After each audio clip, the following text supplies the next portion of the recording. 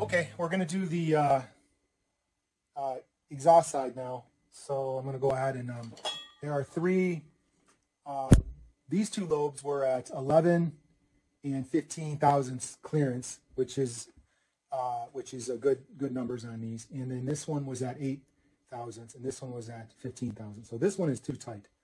And then these two are at 9 and 8 thousandths. So these two are too tight. So this one, and this one, or actually this one, and that one is too tight. The two down on here in the end are at 14 and 15 thousandths. So those two are good. So I'm going to go ahead and take this one off. So again, we have the chiming chain is off, and the pistons are down a little bit so that I can rotate the camshaft. And we're going to break these loose in the order that it says. So you break them loose. So here's 1 and 2. And then it's 3 and 4.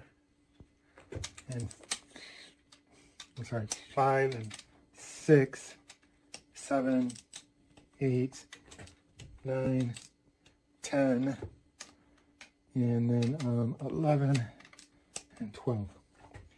And this one is, the dot is pointed up in line with here, so that's the way you want to unloosen it. And it is looking like the pressure of the cams are actually on this one, these two right here. The most of the pressure is right here on this side. So again, this end has got a lot of pressure on it. So I'm just going to go like a quarter turn each one and slowly just loosen it up.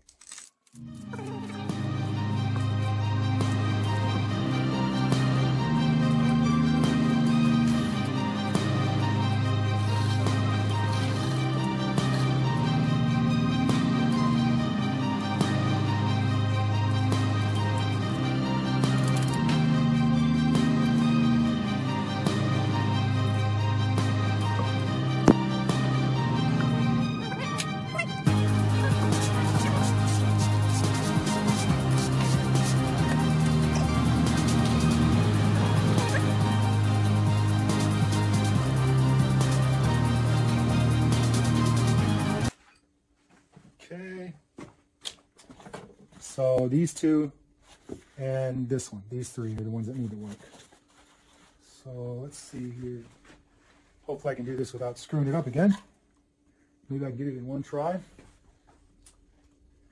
Get my magnet. This is a good size magnet. That's just about, almost an inch diameter magnet. It's got lots of power on it. Sometimes these things stick pretty good. Let's start with this one, that one.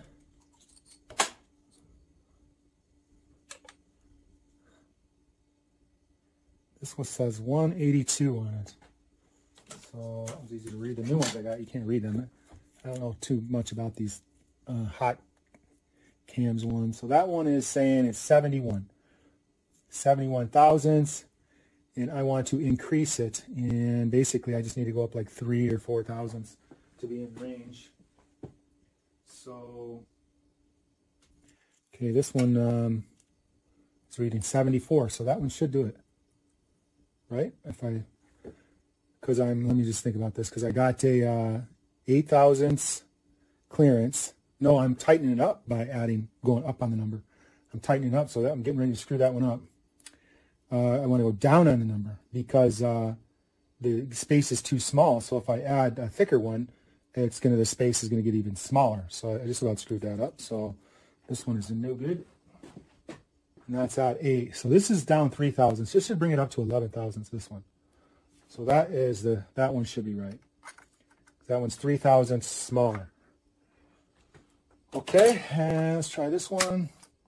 Same thing I want to do with these is go skinnier. So this one is saying again right at 71. So that one, well, that's a 9. Actually, I think I want to put this one here. Let me leave that one right there. I think, because that one is a 9. So this one is going to put me around 14 thousandths or so. It's getting close, but I'm kind of running out of those. It seems like every one of them has the same amount off because you know, we lapped the valves, right? I mean, I took everything apart and we lapped all the valves after we replaced, you know, put new valves in. So they're a little bit different. So ooh, that's a big one there.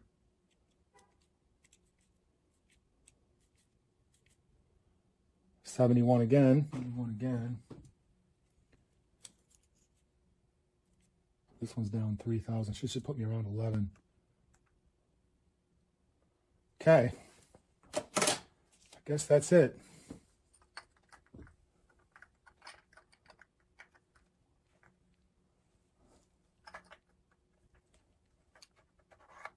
All right. Let's see here. Get some of my Ultra Slick assembly lube. This actually, I think, calls for Isoflex grease on these, but I don't have any. And I think actually I do have some. I was using it with doing superchargers. I do got some around, but this stuff works too. That's fine.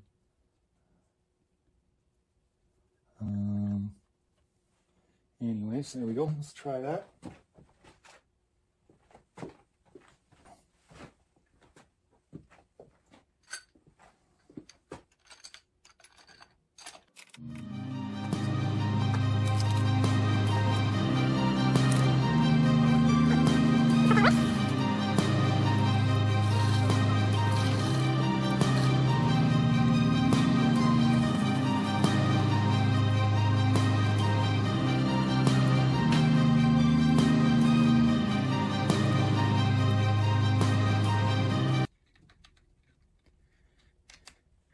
Funny story about this motor here. So the customer bought this boat. It's a single engine Yamaha. It's a 190. I think they call it a AR 190 or something like that. And he bought it brand new in 2015. Used it that season. Then he took it to a place and had it stored inside. And you know, heated storage. So he left the keys with it and everything, you know, and it was in heated storage. And he left it there for 3 years. He didn't use it for 3 years. He came back in COVID 20, you know, the summer of 2020 to use it because, you know, there was nothing else to do. So he gets it out of storage and it is, the engine's locked up and it won't start. And so he takes it to a mechanic and the mechanic, says that the engine is locked up in that it's got water in the engine. And the guy's like, what are you talking about? You know, how can you have water in the engine? And, you know, he was using it when he brought it in. And said, I don't know, but there's rust on the spark plugs and, you know, the engine is definitely locked up. And so the guy tried to do an insurance claim on it. And the insurance company wanted to know a date, you know. And he's like, well, I don't know a date when it happened. He said it was in storage. And so, anyways, he went through all kinds of trouble trying to get the insurance company to insure it. They refused because he said that it must have been stolen. Or basically, probably what happened is some of the people at the storage unit, some of the workers, noticed the keys in there and were like, hey, no one's used this boat. You know, so let's take it out and have some fun with it this weekend. And they weren't that smart of guys, and they I'm sure they were just some rummies there working, and they didn't put the drain plug in it.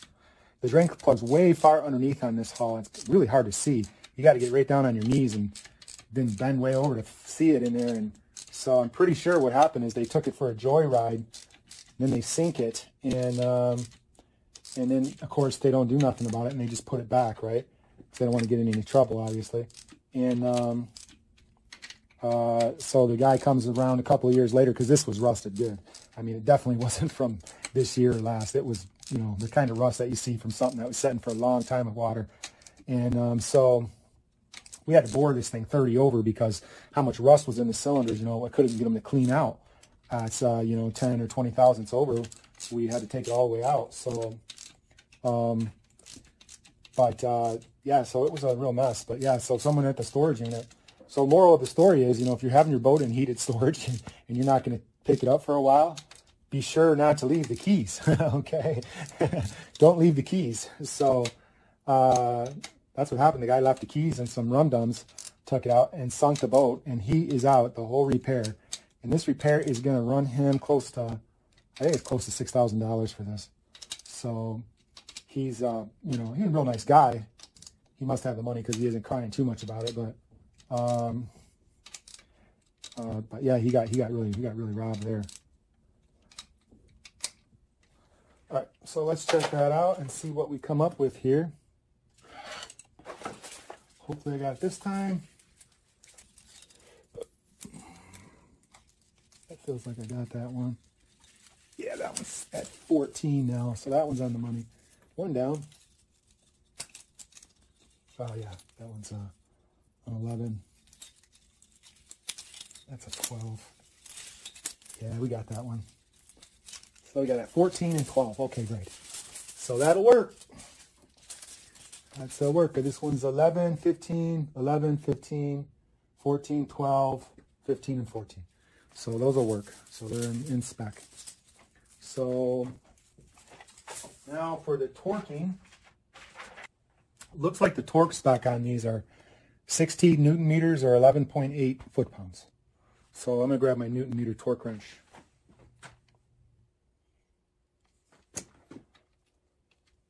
Newton meter gauge.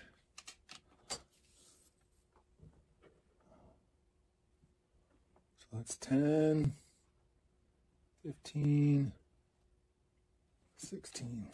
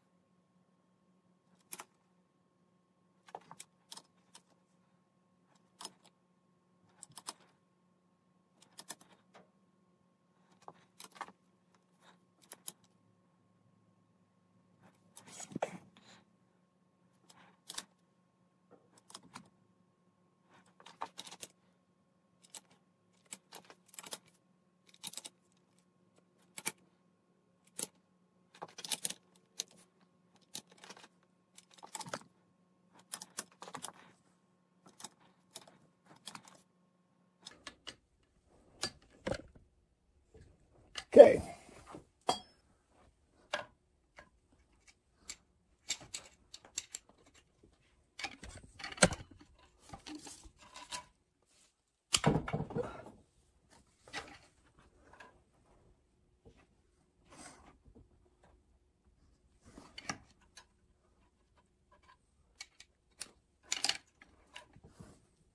Okay, got that one lined up. Let me come back just a tiny bit. And that one lined up. So now I need the engine at top dead center on number one right here. If I can get around the valves, I might have to rotate the valve to get the cylinder to turn.